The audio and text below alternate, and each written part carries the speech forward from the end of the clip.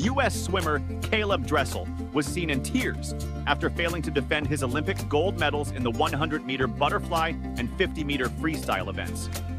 Dressel, who has 8 gold Olympic medals, was expected to win at the Paris Games after securing gold in both events in the 2020 Tokyo Olympics. He made it to the Paris Olympic finals in the 50-meter freestyle, but placed 6th in the race with a time of 21.61 seconds, more than 35 seconds behind Australia's Cameron McAvoy, who took gold.